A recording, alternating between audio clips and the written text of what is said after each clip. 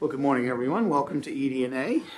And we're going to hopefully be efficient with our time and get in and out of here before the inclement weather gets upon us today. So we will open up the hearing on House Bill 1080. And are you going to introduce?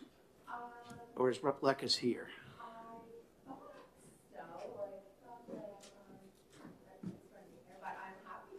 Well, come on up here.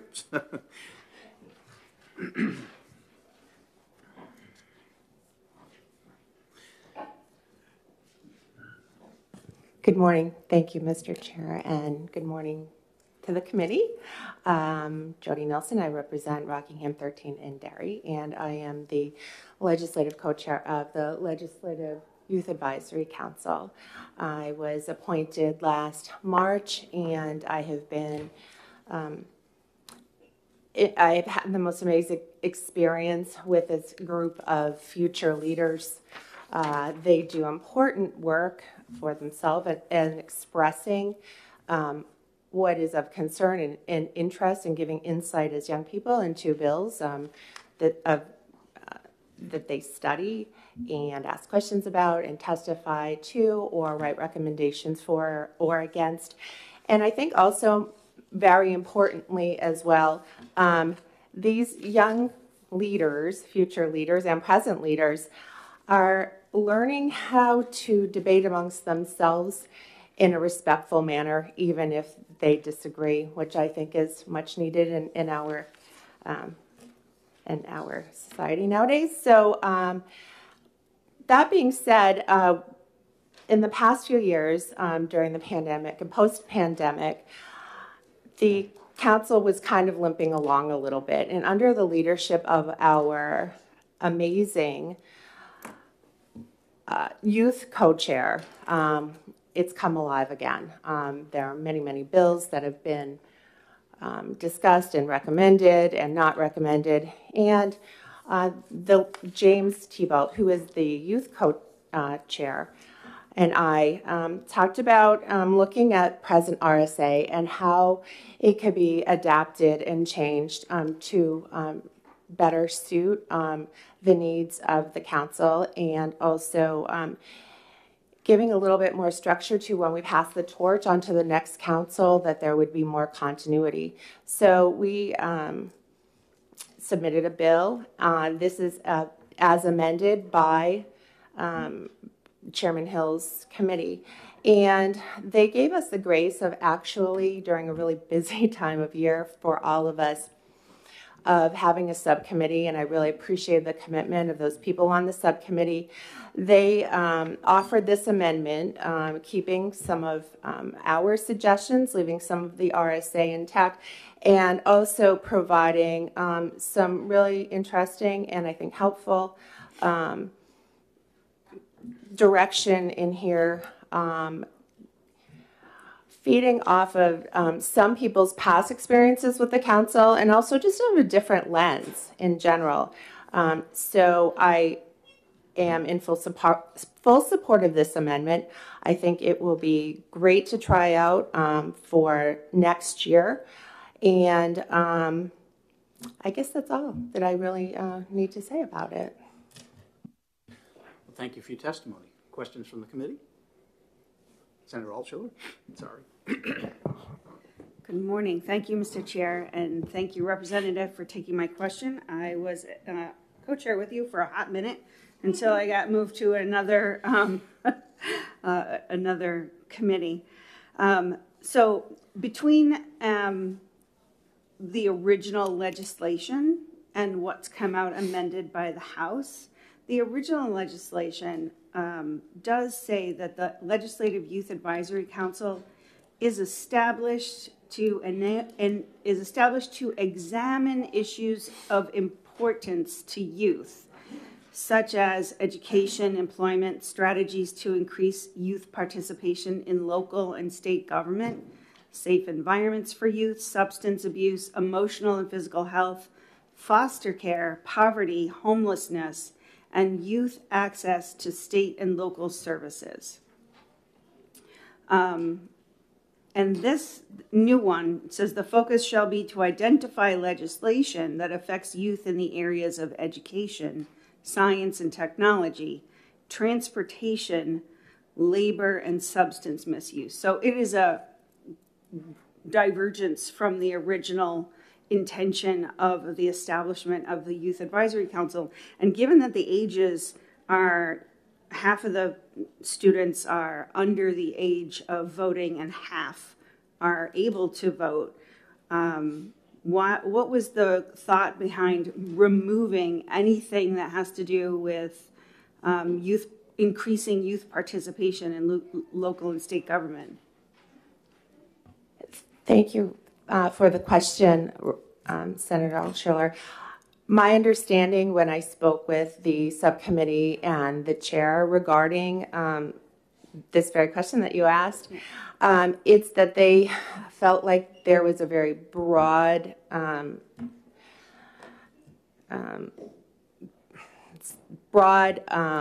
choice of subject matter, and they wanted to kind of cut that down a bit to see if their focus of the council could I'm sorry, I'm not explaining myself very well. The council could be more focused on these certain areas, and I agreed to trying it out next year. I am hopefully going to remain on the council, and I mentioned to the members of the council that if we feel that it is too limited, that I would be happy to go back and ask the House committee to tweak that part a little bit.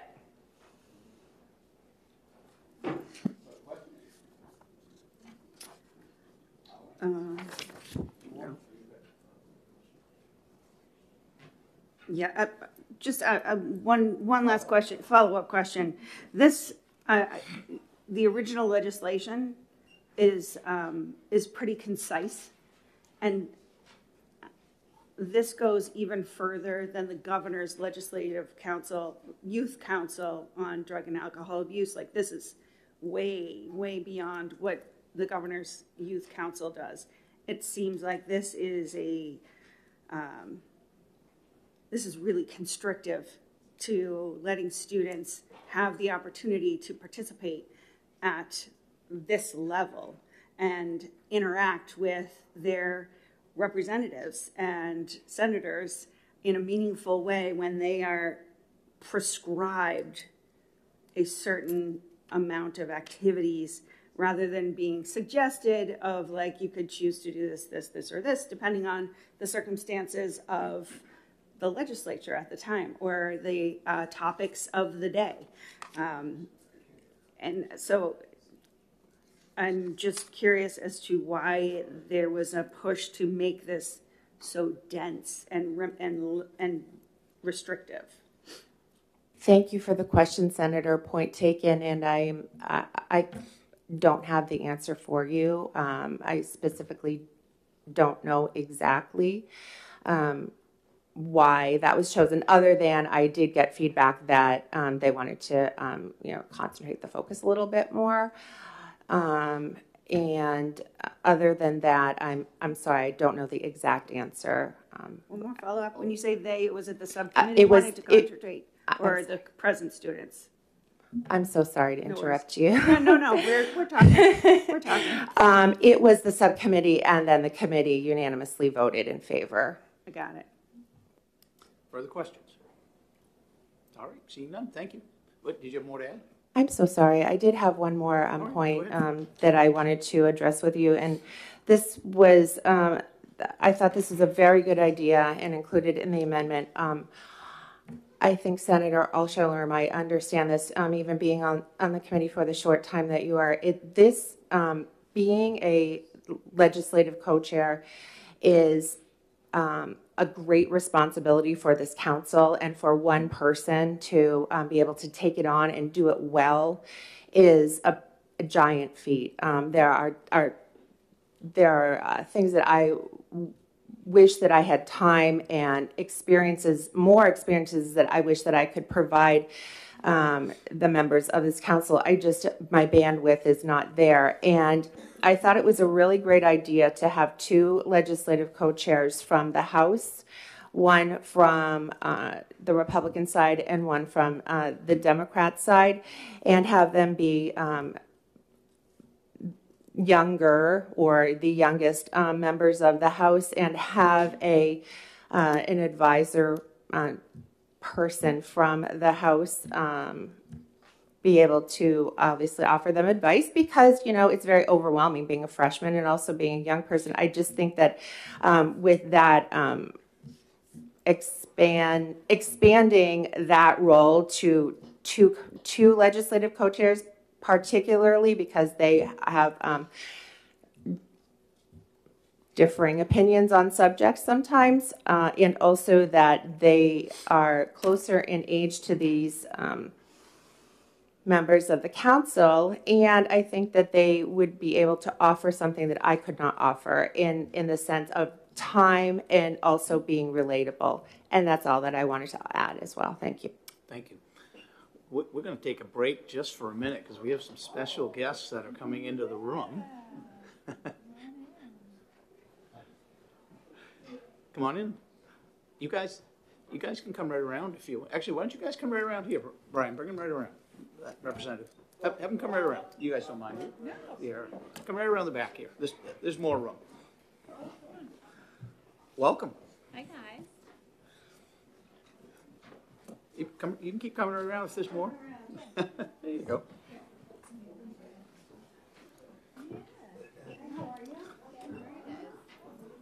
Well, Representative Seaworth is here and bringing a group from our district. You want to say a word or two?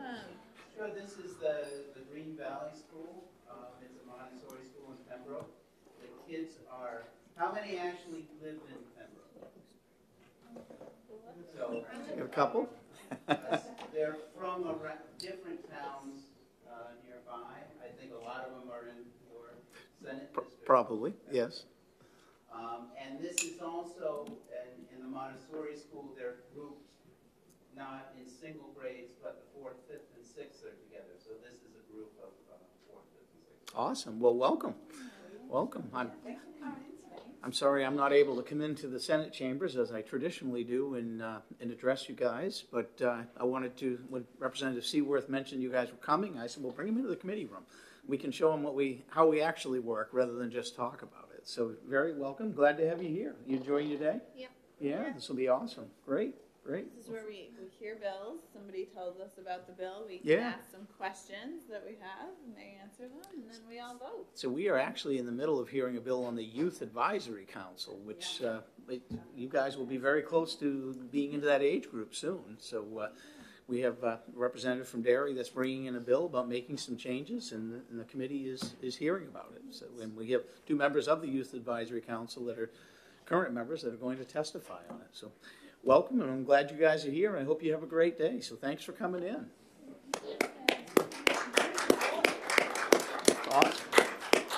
Awesome.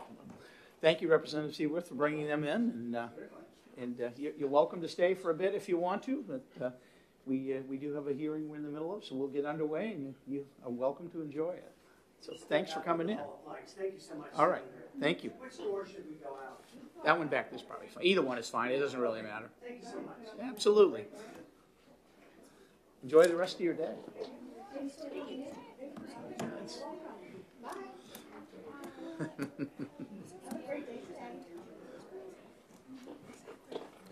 Excuse me. Yes, You probably know my grandfather, Dan Briggs. I do know Dan. I said hello. You look a lot like him. Thanks for coming, guys. Thank you. Thanks for coming in.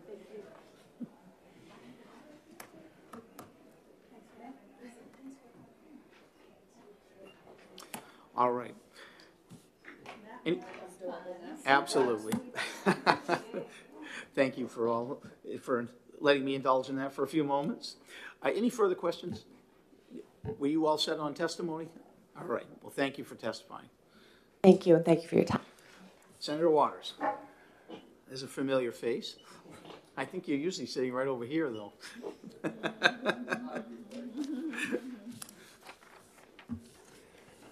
Good morning and welcome to ED&A.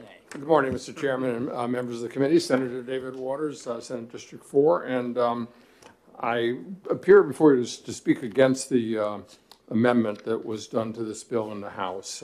I've worked with the Legislative Youth Advisory Council for many, many years, and particularly over the past few years with the leadership of it, and I think it's really quite an extraordinary body that has brought forth very good representation of youth and insight on youth issues, and several pieces of legislation that they have weighed in as well over the past few years.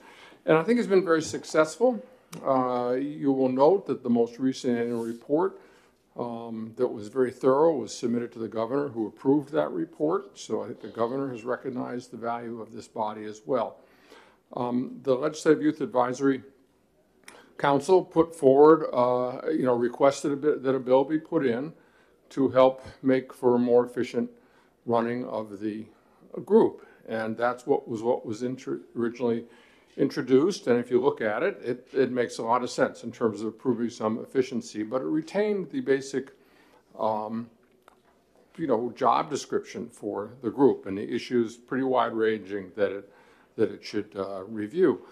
I really fear that what this amendment does is very, very seriously damage the effectiveness and the spirit of this advisory council, and I think really contravenes what the governor had hoped that it would do. I will note a couple of things. In particular, it seems to really rather drastically limit what young people can talk about.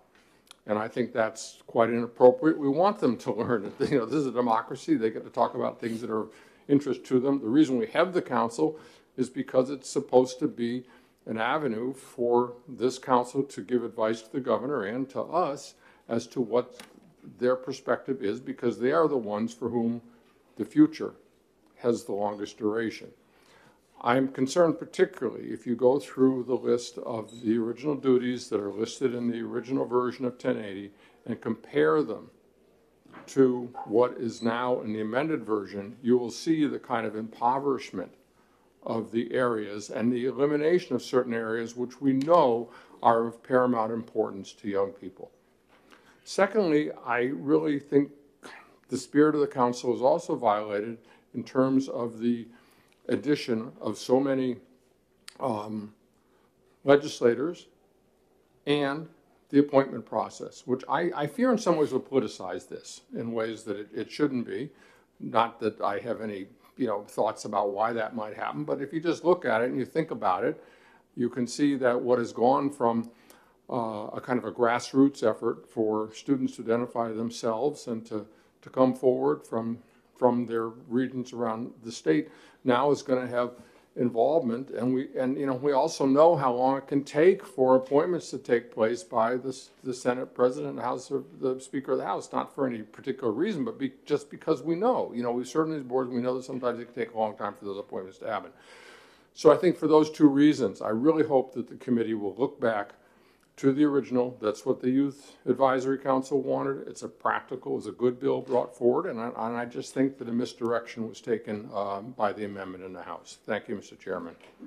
Thank you, Senator. Do you feel there's an easy fix to this, or should we just go back to the original language, or what? That's your Frankly, I think if you were to start with the original bill and see if there's really anything that's wrong with it, I think maybe there's some changes, but I would just say go back to the original bill and take a look, and I think you'll see a very good and reasonable proposal. And I think that's what you're going to hear from the membership of the folks of the council who may be here to testify.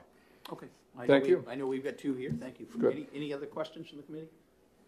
Thank you very much. Seeing none, thanks for coming in. All right, Rebecca Leake. You guys want to come up together? Or do you want to separate? If you're more comfortable together, you're both welcome to. Okay. We each have our individual testimony. All right. So. Good morning. Welcome to EDNA. Good morning. Thank you. Good morning, Chairman Pearl and members of the committee. Thank you for this opportunity to speak before you. My name is Rebecca Leake. I live in Andover, and I'm a full-time college student pursuing a paralegal degree with Liberty University Online. I became a member of the Legislative Youth Advisory Council, also known as LIAC, this past November, after hearing about it from a friend. While I am a member of LIAC, the Council as a whole is remaining neutral on HB 1080, and so I am speaking for myself as an individual member. LIAC is composed of bright and passionate young people who desire to aid this great legislature in the drafting and passing of legislation that will help and not hurt the youth of the state. The Council provides many wonderful opportunities for these individuals, giving us an opportunity to voice our beliefs and advise the legislature on how we believe the legislation being considered would affect the youth in the state. It further gives us an opportunity to learn more about the passing of legislation and about the current issues in our state. It exposes us to the views and opinions of other young people who we otherwise would have never met, and gives us a forum to explore and debate relevant issues. It also gives us the opportunity to meet representatives and senators and to learn from their knowledge and experience. It has given me in particular a reason to be so much more informed on the legislation being considered by the legislature. I've already learned so much from the legislatures I've met and my fellow LIAC members and from the research I've done as part of LIAC. While the current text of HB 1080 is quite different from the original bill, there are many good things about it, both from the original text and the amendments. For example, one amendment that was made as recommended by the Council was the expansion of the requirements for post-secondary members. The current law requires that post-secondary members attend a New Hampshire post-secondary school or other New Hampshire training or education program or be a member of the New Hampshire workforce. As a full-time college student taking online classes with Liberty University, which is in Virginia, I technically do not meet these requirements. Therefore, I appreciate the amendment that expanded the requirements for post-secondary members. The consolidation of the appointment process is also an improvement on the current law, and I look forward to working with the youngest representatives from each party whose experience and input I believe will add greatly to the Council. However, I do have a significant concern with the current text of the bill, namely the number of youth members who may serve on the Council. While under the current law there are 19 youth members on the Council, the amended bill will lower that number to 13. It is my understanding that this was done to address a perceived lack of applicants. However, this year there has been more than enough applications submitted to fill every seat on the Council.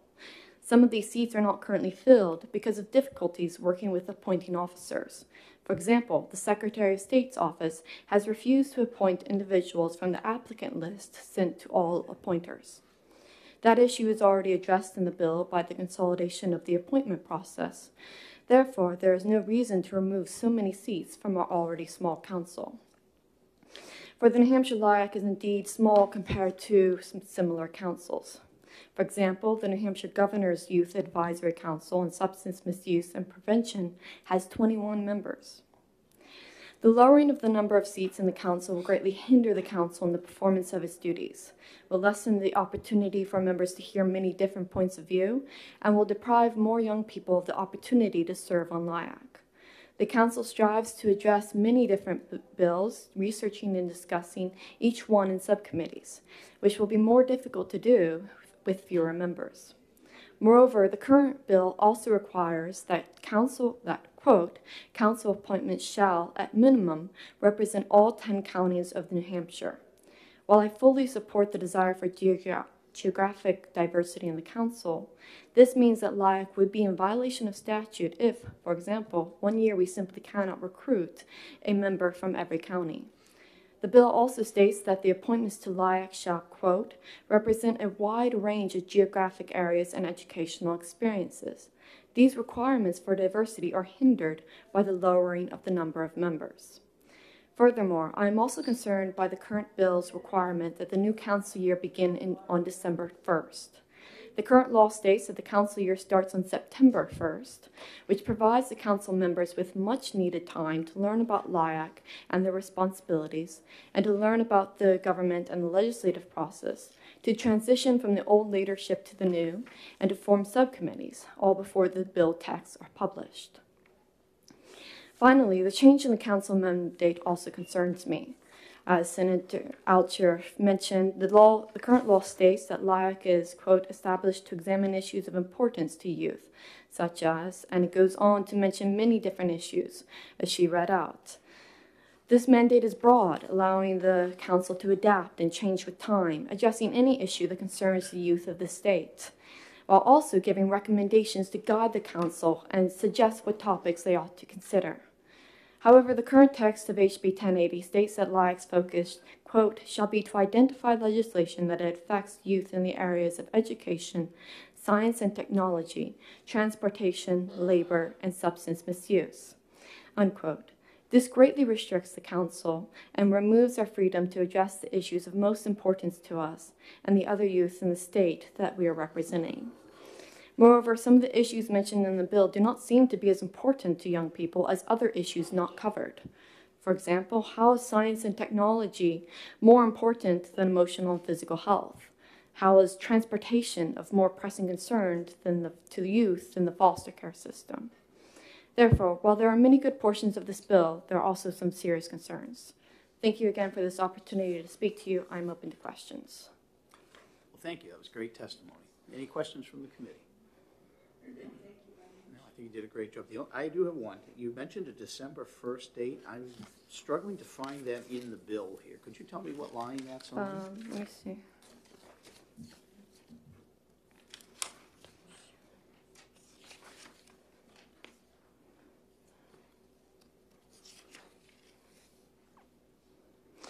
Page 2, line 2. Oh, yeah, right up there. I knew it was there. I just couldn't find it. Thank you. No problem. Further questions from the committee? All right, seeing none. Thanks a lot. You did a great job. Nathan.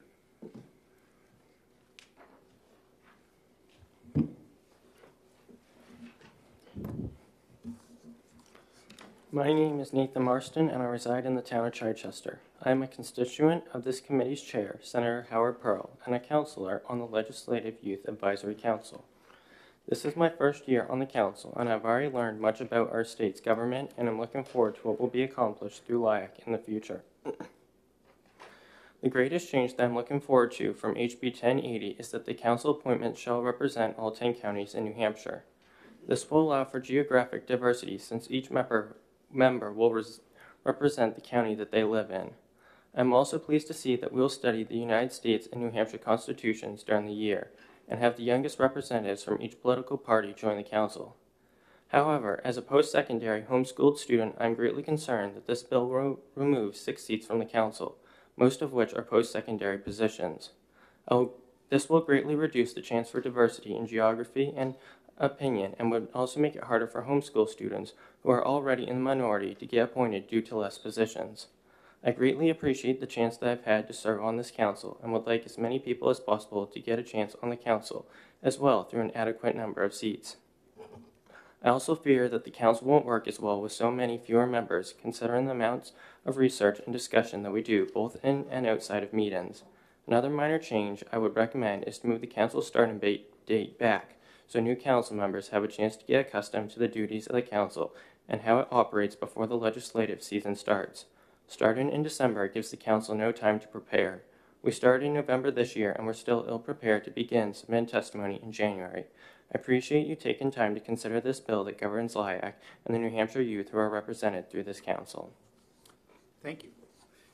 Questions from the committee? Senator Altschuler. Thank you, Mr. Chair, and thank you for taking my question. So could you tell me a little bit about, I've heard both of you talk about being concerned with a later start date. What was the conversation like when you were discussing this as a group to get to that date change, and how did that roll out within your group? So we were concerned because of the quick jump we had to make to start working on legislation, and if we moved it back several months, it'd give us a chance to study the law that governs LIAC, discuss what our duties and responsibilities are, and get accustomed to what we're supposed to be doing before we have to start looking at legislation and it's already going through. Mm-hmm. Mm-hmm. Paula? Yeah, follow up. So this may not be the right question for either of you, and I'd take an answer from either of you. But the application process happens at a time, the current as in statute right now, appointments happen at a time when it's everything's in flux. It's at the end of the summer, beginning of the school year, where there's a lot of change in everybody's lives. Would the council be interested in perhaps pushing back the appointment process to the spring, so that if there were a start date in the fall, it would have eliminated the chaos of who's in, who's not, who's got their appointment settled, and so on and so forth, so that everybody would be actually starting at the same time? Is that, was that part of any of your conversations in changing times? I don't think we talked about that, Okay. and my personal opinion would be that would be better, because that would allow for, if you have students who are going off to college, it's starting in December, they got several months that they aren't going to be able to fulfill because they're leaving for college, and it allows the switchover to be during like a summer break when students are about to leave or just starting up. Yeah. Thank you. Further questions? Rebecca, did you want to comment on that question as well? You're welcome to come back up if you do. Yes, thank you.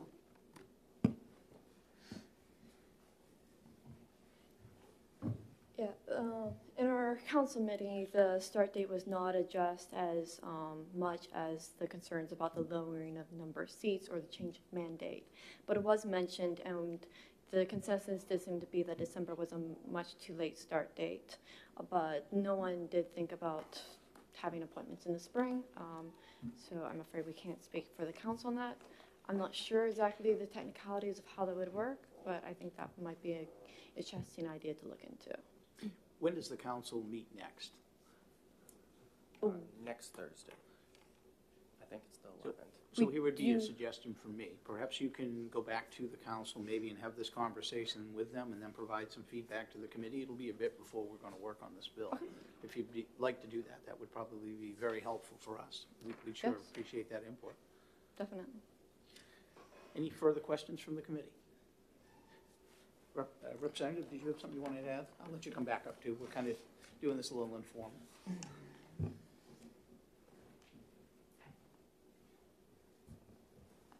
Thank you for taking my question. Just really briefly, the December start date was decided upon, from my understanding, because it would reflect post-November election, and then the legislative appointees would then be appointed, shortly after in December. So I just wanted to give you that little piece of seed to think about too. Thank you. Okay, thank you. Any further questions? All right, anybody else that would like to testify on House Bill 1080? All right, seeing none, we'll close the hearing. And thank you both. You did a great job. If you want to sit, there we go.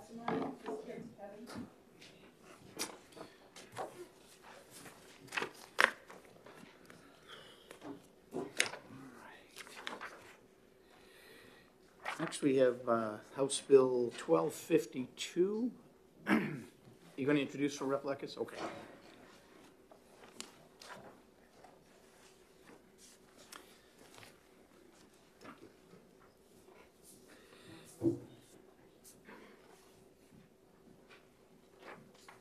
Good morning. Welcome to EDNA. Good morning, Mr. Chair and members of the committee. For the record, my name is Sherry Gould, Merrimack District 8, and Representative Lekis was sorry he could not attend, so I'm presenting the bill for him. And I'll start with Kwai Ndilwazi Sali Gould, Ndai Manadnak, Wikiak Massasecum, Nodziabaz no Dakad ta Litbis Wogan. And I said, hello, my name is Sherry Gould. I was born in Peterborough. I live in a little section of Warren near Lake Massasecum, and I am a professional basket maker, and I just got to add, and an elected official. So I'm here to introduce House Bill 1252. The bill establishes a committee to review the needs of Native Americans in New Hampshire and to review the duties, activities, and composition of the New Hampshire Commission on Native American Affairs. The study committee has very prescribed responsibilities laid out, and it ends in November with a report filed and any legislation it finds necessary to, depending on the results of the study. In the current law for the Commission on Native Affairs, it ends with the authority to grant state tribal status or recognition under Section 104 of the Indian Arts and Crafts Act of 1990, 18 U.S.C. Section 1159C3B is reserved solely to the New Hampshire General Court. So the main point of establishing the committee is to take a look at, first of all, what are the needs, and is the state interested or the General Court interested in pursuing the topic, and if so, what, if anything, would have to happen with the commission. There's a committee on committees and commissions that Representative Dolan from our ED&A committee in the House chairs, and I was listening in. He and I had talked about the Commission on Native Affairs and its importance to Native American people in New Hampshire.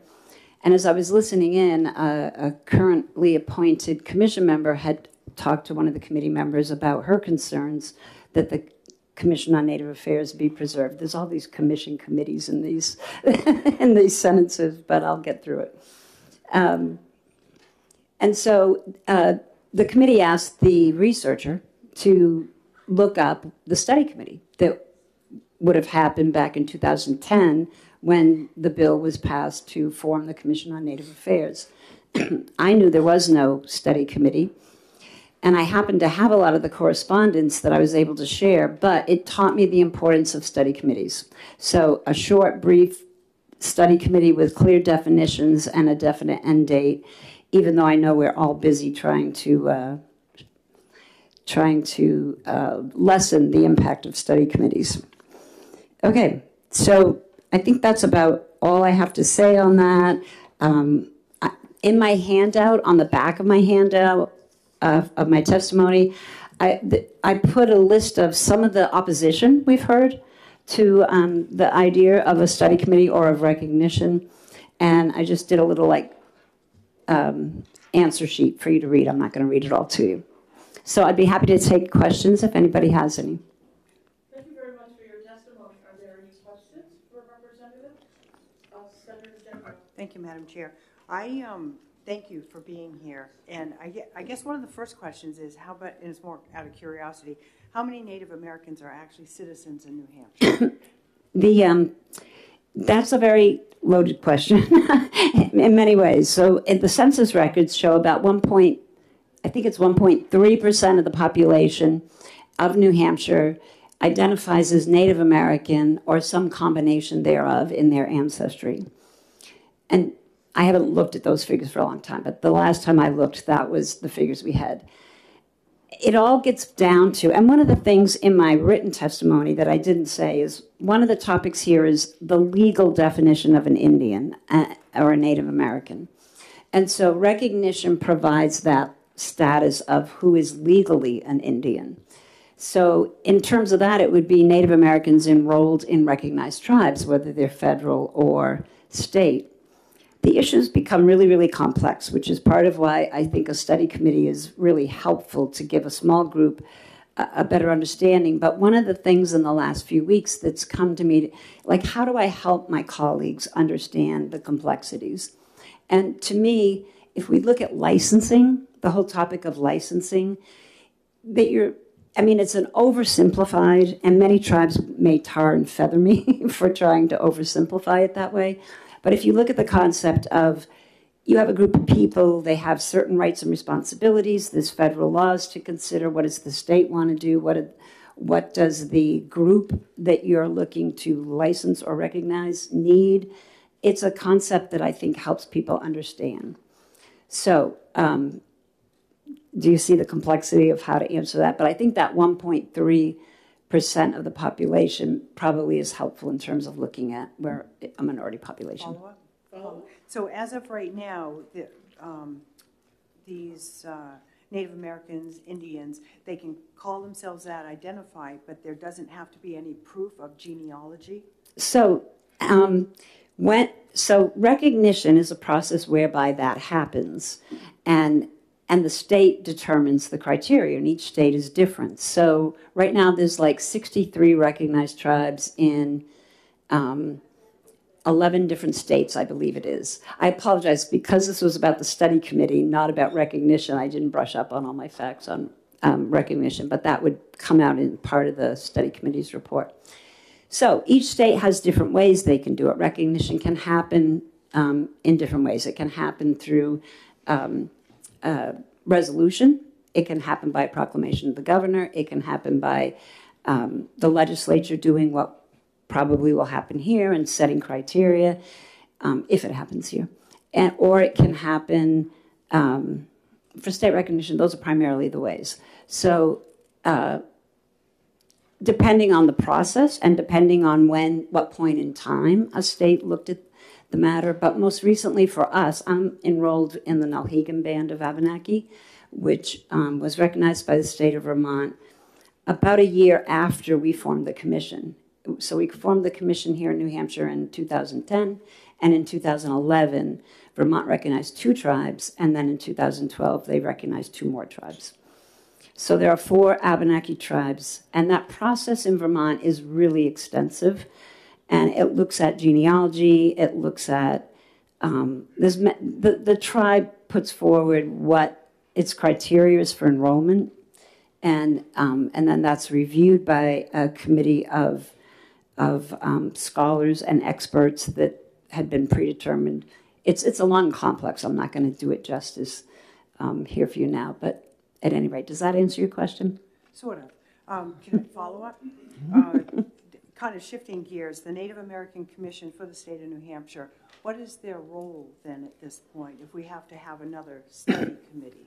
So as I stated, the last line of the law for the commission states that the general court has the authority to determine recognition, and that the commission does not have that authority.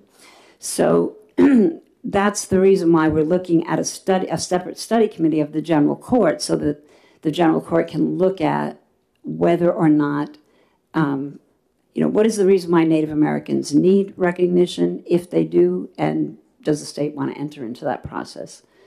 Okay, thank you. Further questions from the committee? All right, seeing none, thank you for your testimony. Senator Waters.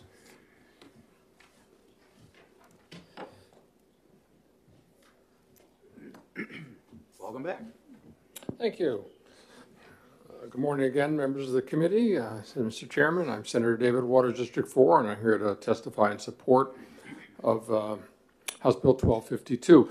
And I do believe I am the last legislator who was here when we passed House Bill 1610, when I was in the House, to get the commission established. And it was, I think I was the last sponsor.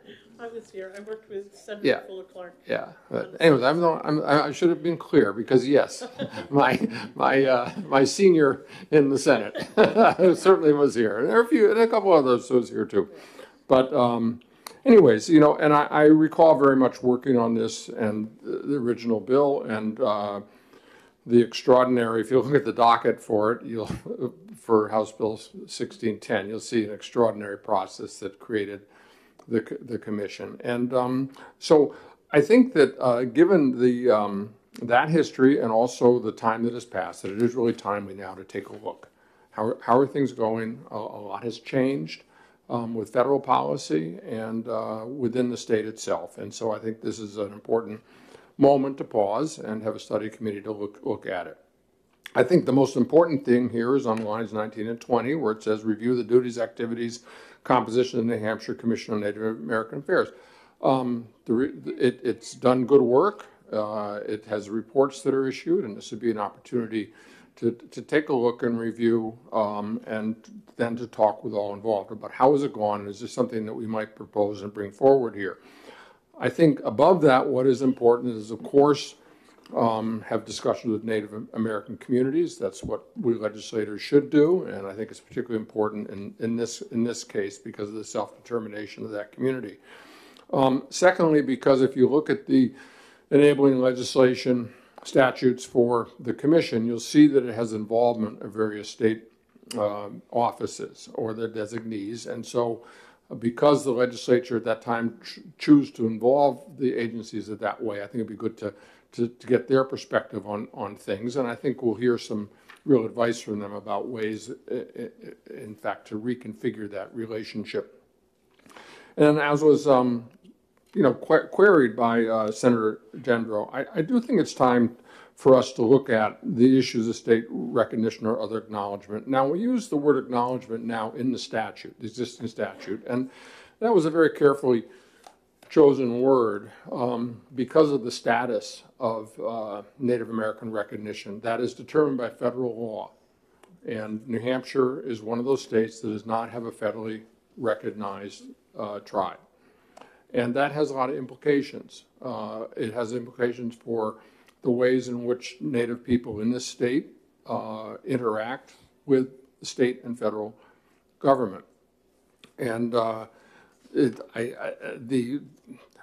think it's been long understood that the possibility of federal recognition of a Native tribe in New Hampshire is highly unlikely, especially based on determinations that have been made for some other groups in New England. So that in that case, and at the time when we established the commission, that was understood and made very clear in the debate on the House floor in particular. But it may be time for us to look at, given that, then would it be advisable to look at some form of state recognition or acknowledgement? And many states have done this around the country.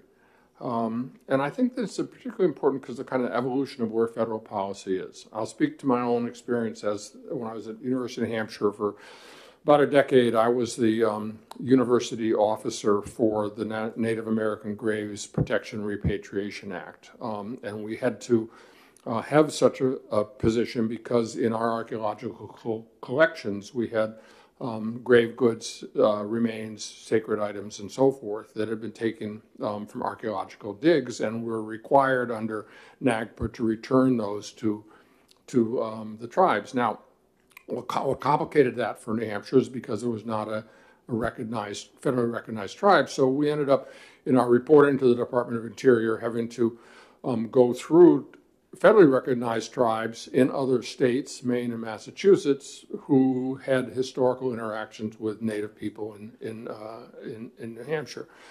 NAGPRA law is in the process of being changed, and I think there are opportunities because we still have items from graves and other things to repatriate. And so I think that it's time to take a look, too, at whether that process of doing the right thing about those remains could be assisted by this.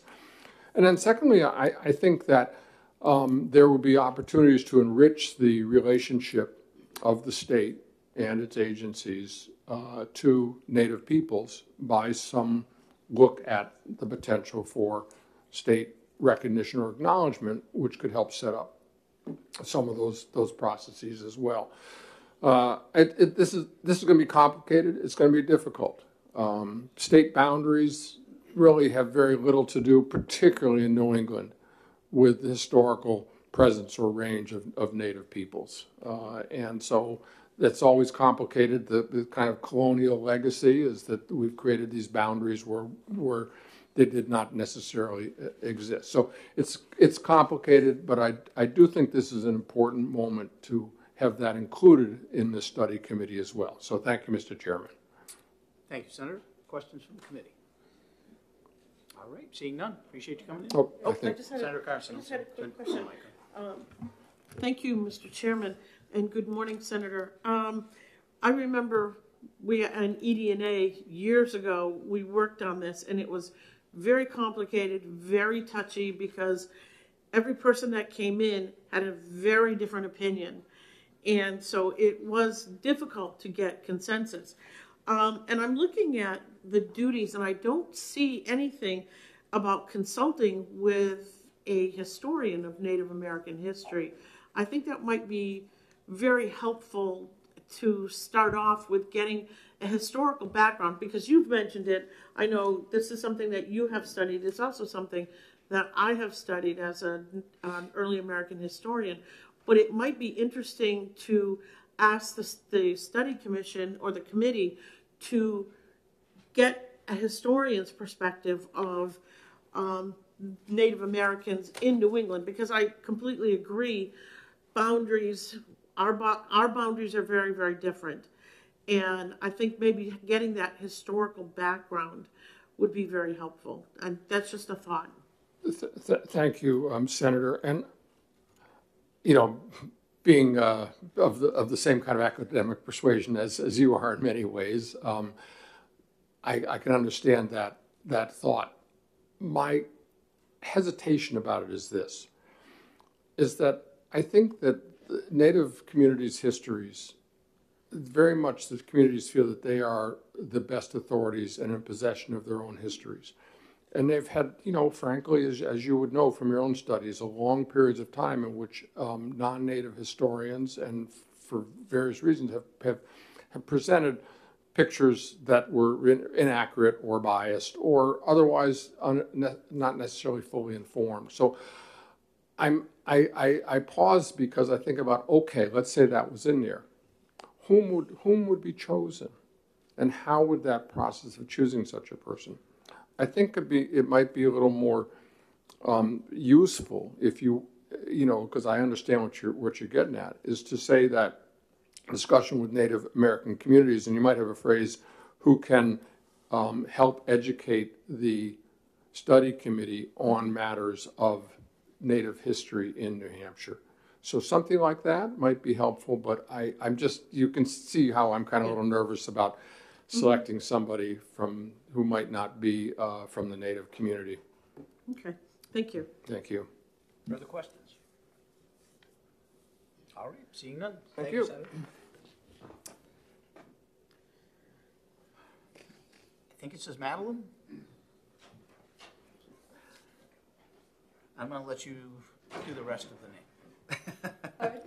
You're from the Mount Kearsarge Indian Museum. Come on up. Please introduce yourselves. Good morning. I am here along with Mary Nagel. I'm from Alton Bay, New Hampshire. Could you give us your name too? Pardon? Could you give us your full name? My full name? Yes. Yes, Madeline Goslin Wright. All right. Thank you. You're welcome. And we are both here representing the Mount Kearsarge Indian Museum in support of HB 1252. First, just a little about me. I am a citizen of the Nalhegan Abenaki tribe. I was appointed by the governor and served as a member of the New Hampshire Commission on Native American Affairs, and I currently serve on the Mount Kearsarge Indian Museum Board of Trustees. The Mount Kearsarge Indian Museum supports efforts to better understand the needs and the aspirations of Native Americans in New Hampshire and beyond. Our hope is that any committee looking at these matters would be allocated adequate opportunities and resources to complete a careful and thorough study. I thank you for your time and for your consideration. Thank you. Did you want to speak too? No, I'm also on the board of trustees with the Mount Kearsarge Indian Museum, and she's here with me. For support. All right. Support me. Questions from the committee? All right. Seeing none. Thank you both for coming in. Thank you very much. So we have 2, 3, 4, 5 other folks that have signed in support. Anybody else that wishes to speak? Did you want to speak? Come on up.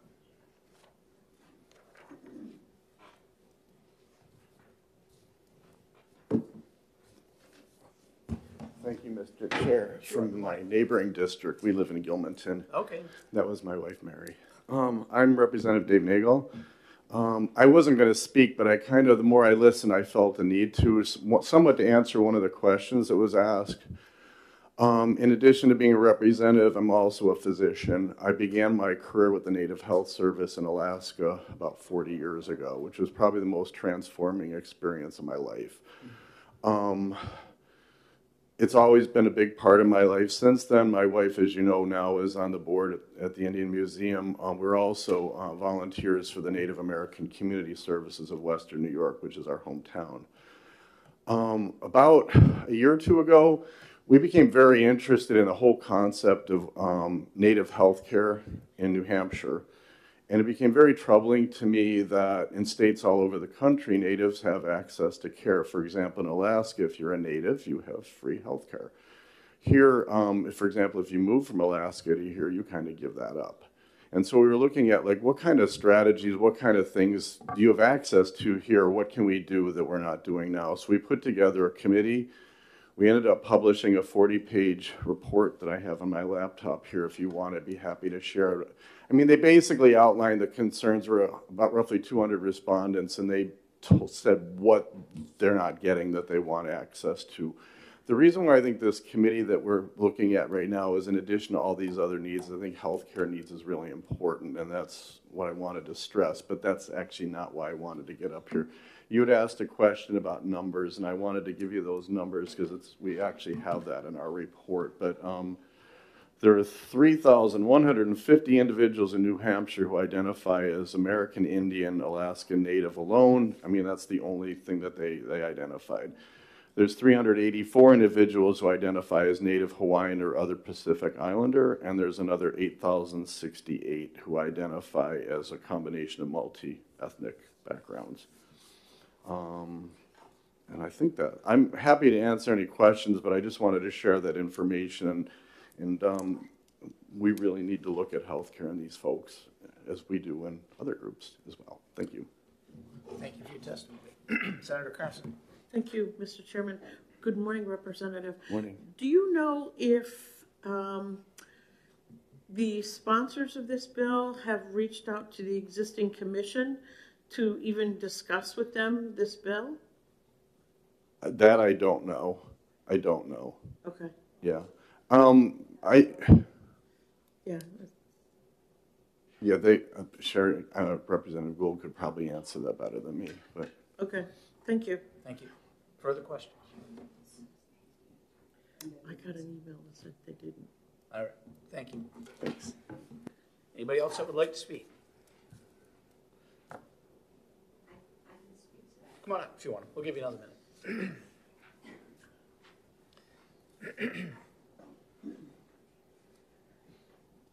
Thank you, Mr. Chair. Just to Senator Carson, just to answer your question, we did reach out, and Carlos Cardova is one of the appointed commission members, and we were working together. The issue that was happening for the commission, it's been an ongoing issue, and I heard a little bit of it when the Youth Council bill before this was being presented.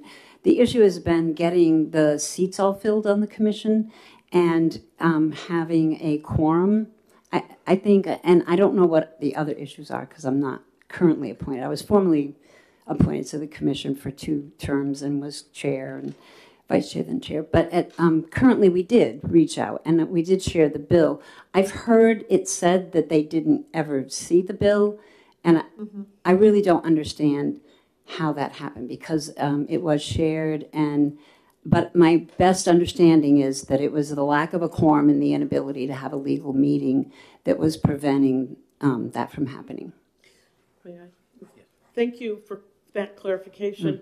I know that I've received email from members of the commission who have said, we haven't seen this, we don't know what it's about, they didn't talk to us, so maybe we can get some clarification on that. Yeah. So thank you very much. Thank you, Representative. Anybody else? All right, seeing none, we're going to close the hearing. Oh. Senator, turn your mic on, please. Thank you. Before you close the hearing, thank you. That was almost close. You were quick. I know. Without objection, may I please submit the testimony that was given to us by Vicki Blanchard, Debbie Bazin-Dostie, and Ann Jennison into the hearing record. Absolutely. Yeah, No- great, no issue thank at all. you. Thank you. All right, with that, we're going to close the hearing on House Bill 1252. Crew is here. Come on up. We'll open the hearing on House Bill 1328.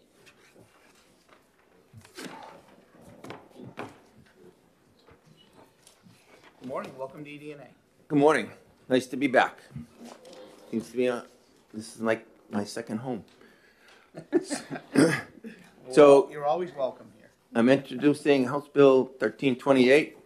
I was asked to put this in from some members of the EMS community who told me they were not defined as essential personnel or essential service providers. So during our pandemic, I'm sure we all kind of remember that, they were hindered by not being in that, from what I'm told. Like as a firefighter, we were free to move around when nobody else could, and some other things like that. They were technically not supposed to because they weren't covered under this as well. So they asked to be lumped into the emergency service providers, and we did a nice job with this definition, kind of lumped in everybody and then labeled them as such. The other thing about this bill, I got contacted yesterday by Health and Human Services that they want to add something to this and amend it, and asked me if I was open to that, and I am. And I'm sure they can speak to exactly how they want to amend it. They want to add some more people that they were going to put in a bill next year for, and they thought this would be a great avenue to do it this year, and I was okay with that. So that'll end it. Do you have language that you want to add, or I believe they do. Okay. Or they're working with the AG to do it. Okay. All right. Thank you, Representative. Questions from the committee? Seeing none. Thanks for coming in. Abby Rogers and John Williams, you signed up together. Do you both want to come up together, or just Abby? Good morning, just me. John's in All right. another committee, sorry. My name is Abby Rogers. I'm the legislative liaison for the Division of Public Health Services, and the department's in support of this bill. What Representative Peru represented yesterday is correct. The department is looking to make a legislative change to increase liability coverage, perhaps for emergency management volunteers, and this is the exact statute that we would have to put that in. So we have some information and content that's being reviewed by the DOJ at the moment, so I understand that the chair might be amenable to holding the bill until we are able to get some further information on that, and as I appreciate the sponsor's willingness to allow us to potentially do that change in his bill if it works. Sure, thank you. We won't be accepting any House bills for probably about 2 weeks anyway. Okay. So if that time frame works out for you, perhaps you could get some information to us within that time frame. That would be great, thank you. Maybe we can look at that one then. Perfect, thank you. Questions from the committee? All right, seeing none, thank you. Is Rep. McGuire here? I don't see her. All right, Representative Grody? No, on this bill, she had signed up to speak.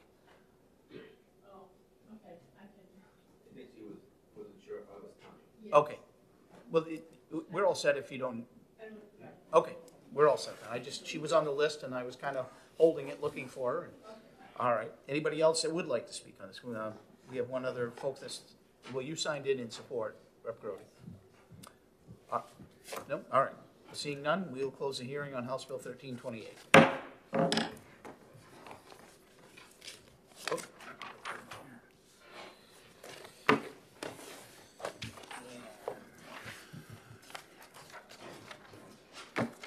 Are you going to introduce the next one for Carol? Okay. We'll open up the hearing on House Bill 1387, and we'll recognize Rep. Grody to introduce it. Thank you. My name is Jackie Groda. I'm a state representative for the towns of Rye, Greenland, Rockingham District 24, and I'm here to introduce House Bill 1387. And this was a bill that was submitted to our committee and was described appropriately as a cleanup bill for the state building codes revisions that have occurred in the past years. And Mr. Sherman from the Building Code Review Board is here to present the changes similarly to how he presents them at the ED&A hearing. All right, so you'd probably like me to call him next, huh? All right, questions from the committee? See none, thank you. All right, Phil, you're on.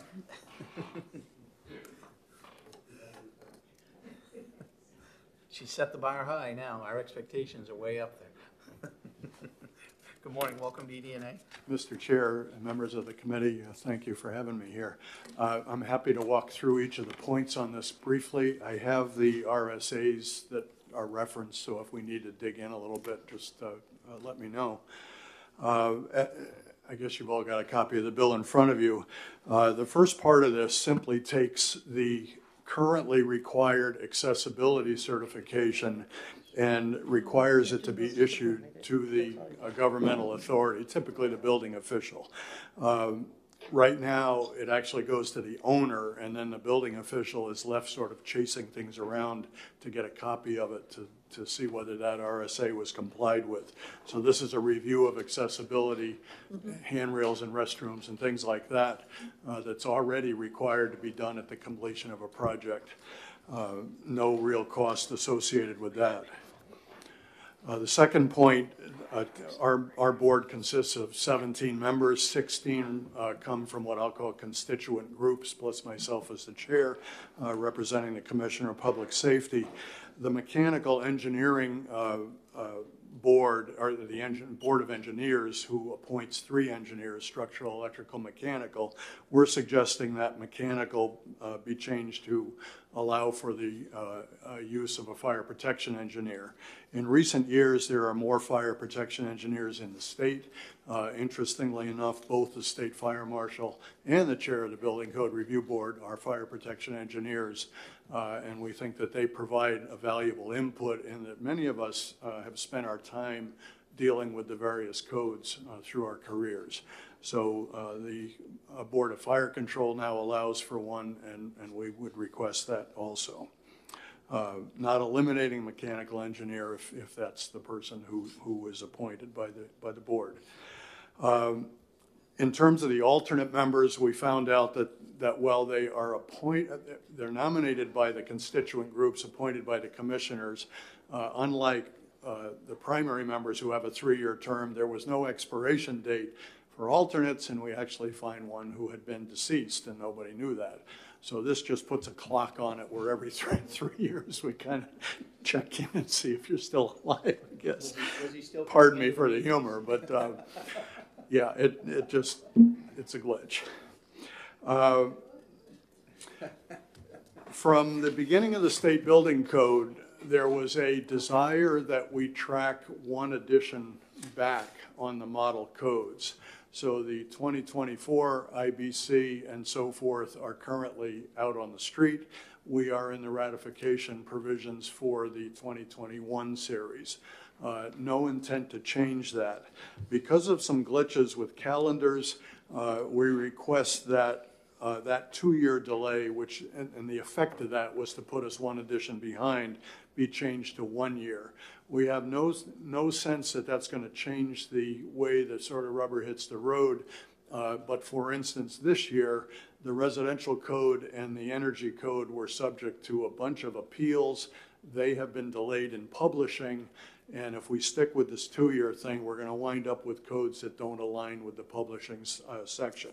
We actually started off getting rid of that requirement, and the electrical folks convinced us that they have a need to see their code out on the street for a year. The electrical code, I think, is made up of many more sort of fine details than many of the other codes, and seeing how that stuff plays out in other jurisdictions is useful. So we're happy with the amendment that changed that to 1 year, and would recommend that be continued. The Energy Code compliance form, which again has been around for a long time, currently is prescribed by rule. We're asking that it be prescribed by amendment. Again, at the risk of some humor, the legislature can move faster than the people who approve rules. So we have a problem in that this form needs to be adopted essentially when the code goes into effect, not some number of months later when it works its way through JELCAR and all the other pieces of getting a rule changed.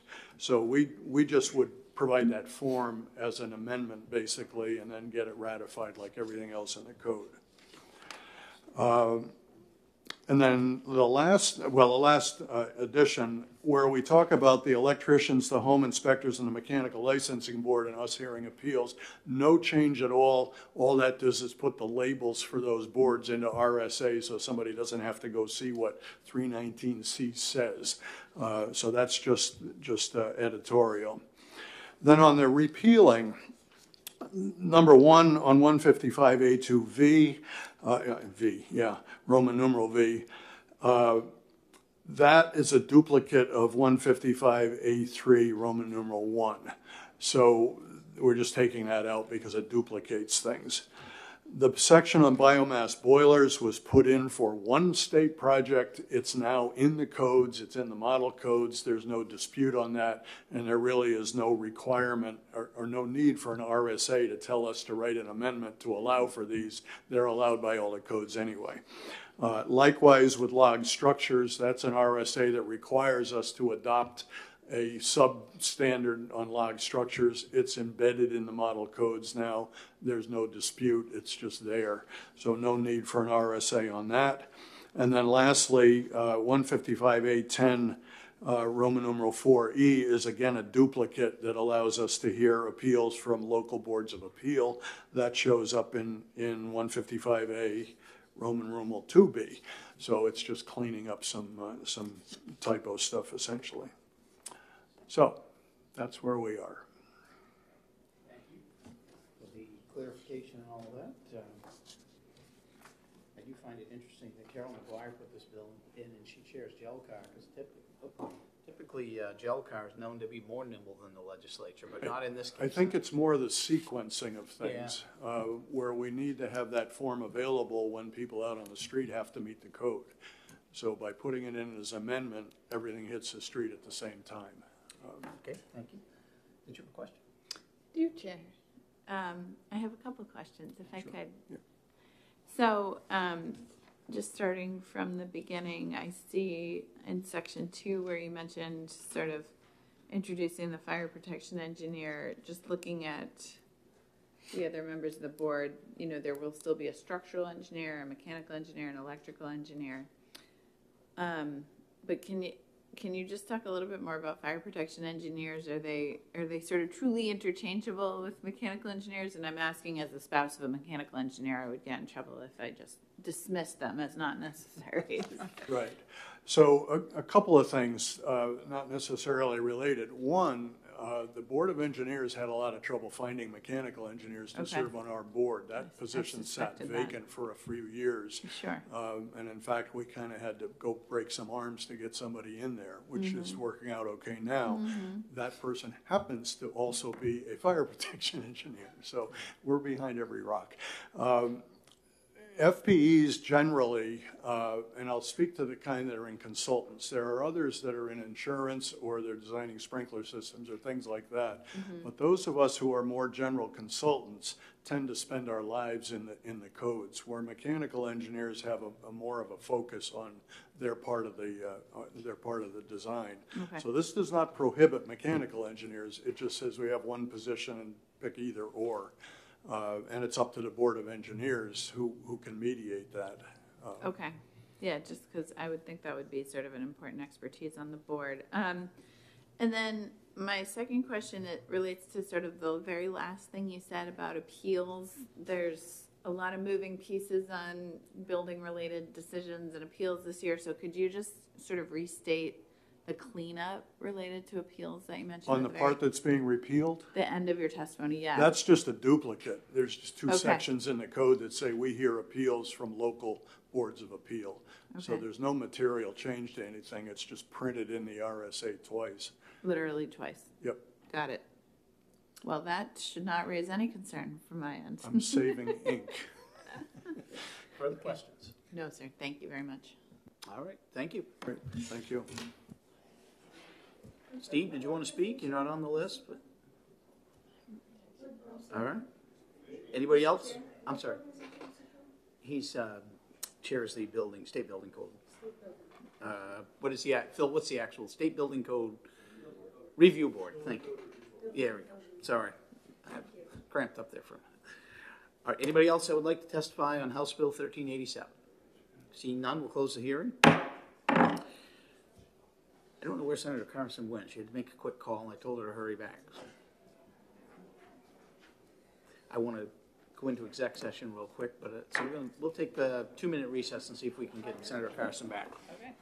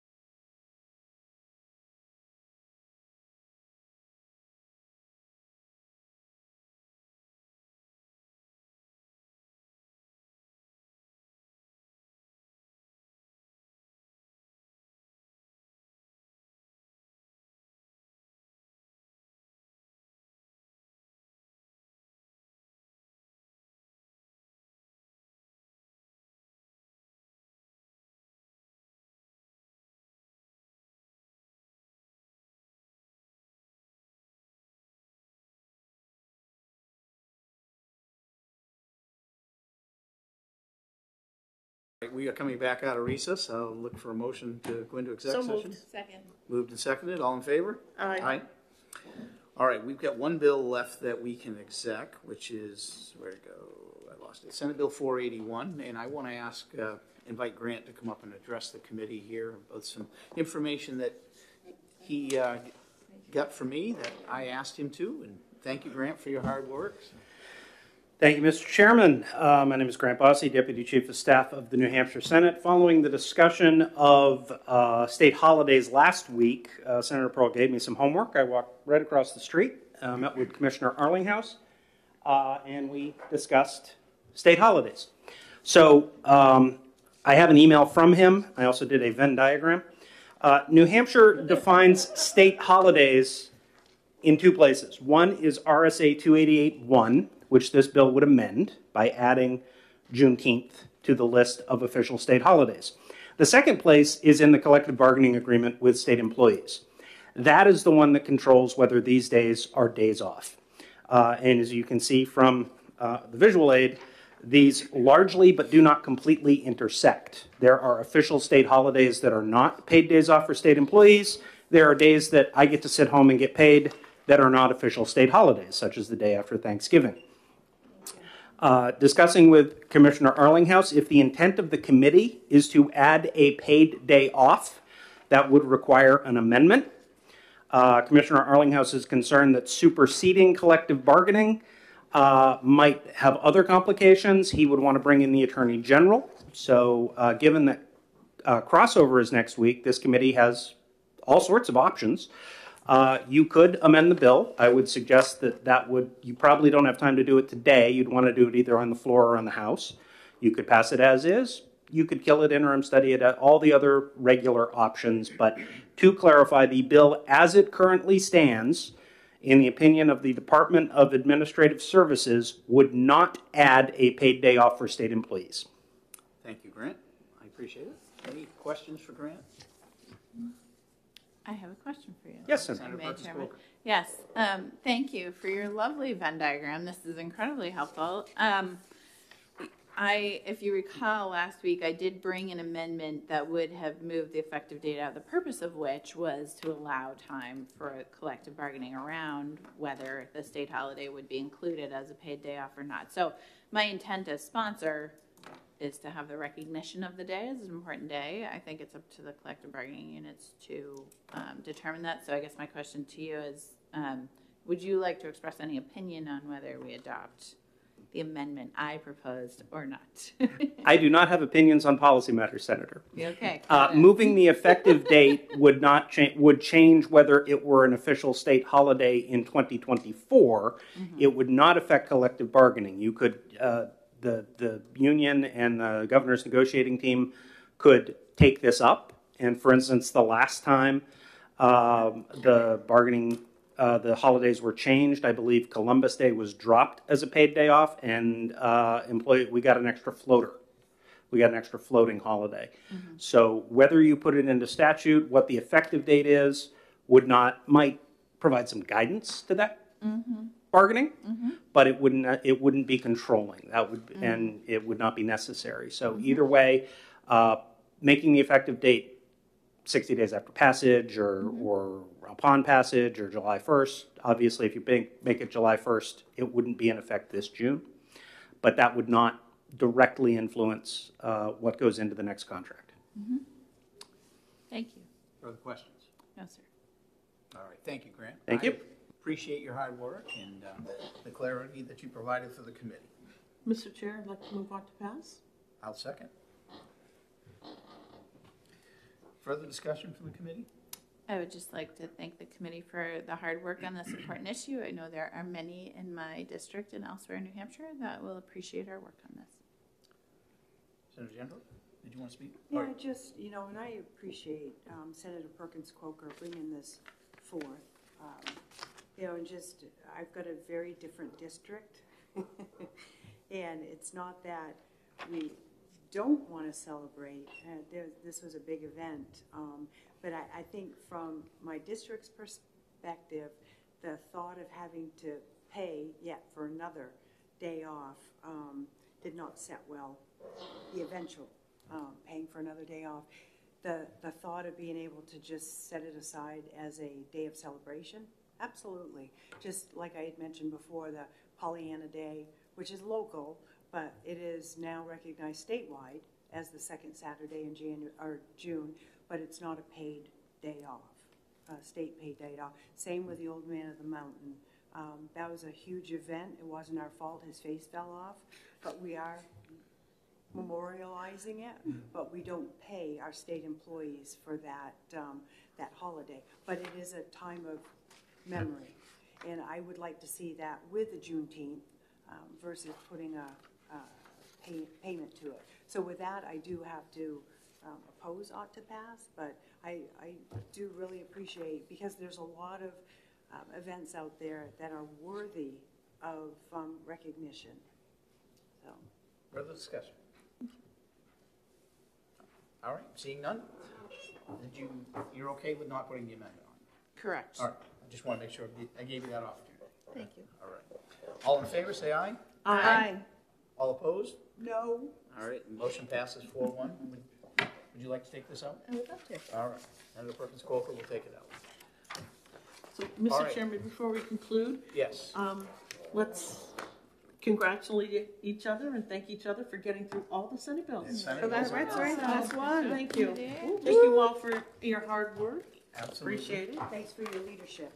Just a reminder that we have an 11 o'clock tour scheduled with the State Archives today for those that want to attend. And I know she's very excited to host us. I have to take a rain check, but I appreciate it. Yes, anyone that would like to can come. Do you have your wife's card? No, I have mine. I have more seats than she does. Okay. Is All it right. covered in syrup inside? It or is a little not. There is sticky, syrup like- inside, but it's not covered. Just All right, I'll take a motion to come out of exec. So So moved. Second. Moved and seconded, all in favor? Aye.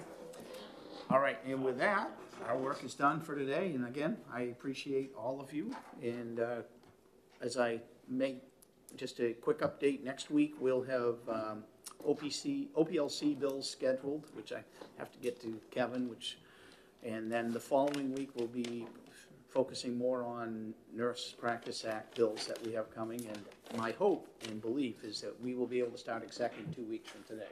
So my intention is to schedule a little bit shorter hearing day on that day, and we'll go right into executing some bills. So if there are bills that you want to do amendments on or things that you want to work on and have them ready for that day, my hope is to get through as many as we can and get them out of here, hopefully on consent. All right, thank you all. Thank you. Take care. That's it.